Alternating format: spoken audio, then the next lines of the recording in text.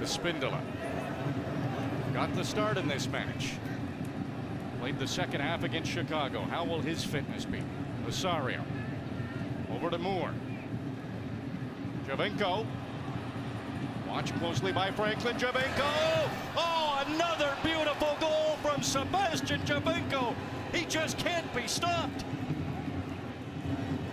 And that is why you continue to give the ball to the best player in Major League Soccer, causing so many problems for the DC defense. That's an excellent ball from Luke Moore, who splits the defense with a perfectly weighted pass, and then Giovinco does it right, fakes to the right, drags back to the left, and toes it in beyond Andrew Dykstra in the DC goal.